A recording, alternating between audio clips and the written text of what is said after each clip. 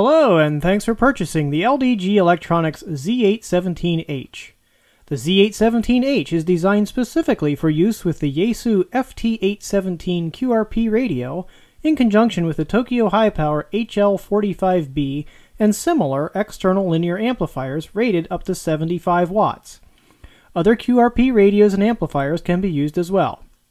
This video series will help you get the most out of your Z-817H and as a supplement to the information contained in the Z-817H Owner's Manual. We'll begin by taking a look at how to install and use the Z-817H if you're using it with a Yaesu FT817 radio. The Z-817H does not include any batteries, so first you must install 4 AA batteries. Alkaline cells are recommended for long life and should last about 1 year. To install the batteries, remove the 4 screws from the side of the case.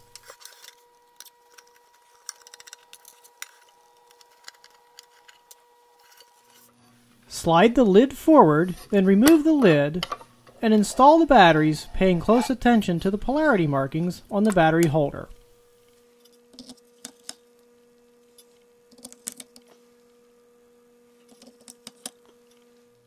To reinstall the lid, slide it on from the front. Pay close attention to the LEDs and the push button so that they line up with the holes in the front of the lid.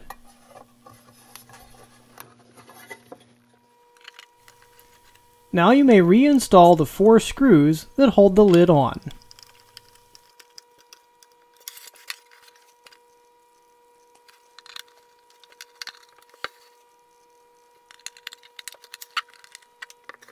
Now we're ready to hook up the Z-817H. First, turn off the FT817 radio. Next, connect a coaxial cable jumper from the antenna jack of the FT817 to the TX jack on the amplifier.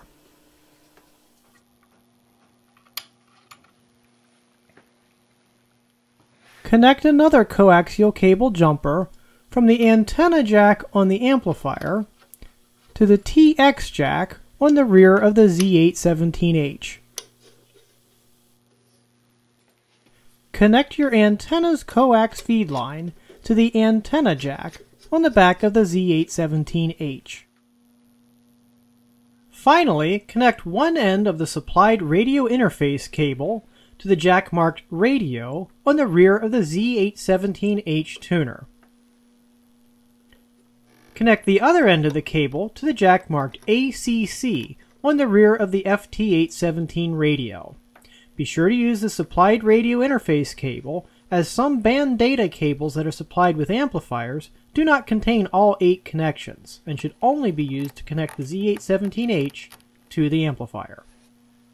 If you are using a Tokyo High-Power HL45B amplifier, use the cable that was supplied with the amplifier to connect the Z-817H's computer jack to the amplifier's remote jack. This will allow the Z-817H to pass band data on to the amplifier for automatic band selection. LDG recommends that you also connect your Z-817H to your station ground using the provided wing nut marked ground shown here. Finally, set your FT817's cat rate to 38,400 baud. Press and hold the F button,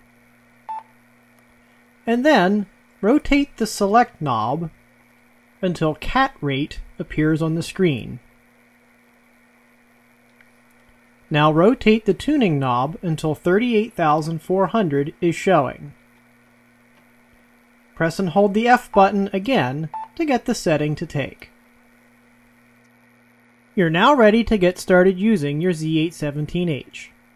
Set the FT817 radio to the frequency and mode you'd like to use. If you're using an HL45B, band data is passed through the Z-817H to the amp, and the amplifier will automatically select the correct filters for the band. You may wish to switch the amplifier to bypass during tuning to protect the amp from high SWR.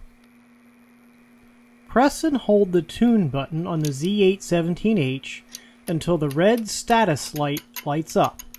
Then release. The Z-817H will command the FT817 radio to switch to packet mode, change to a suitable power level for tuning, key the radio, and tune. When the tuning cycle is complete, the Z-817 switches the FT817 radio back to the previous mode and power level. When all tuning activity completes, you may switch the amplifier back into active mode if you had previously bypassed it. That's it! You're ready to transmit. CQ, CQ, CQ.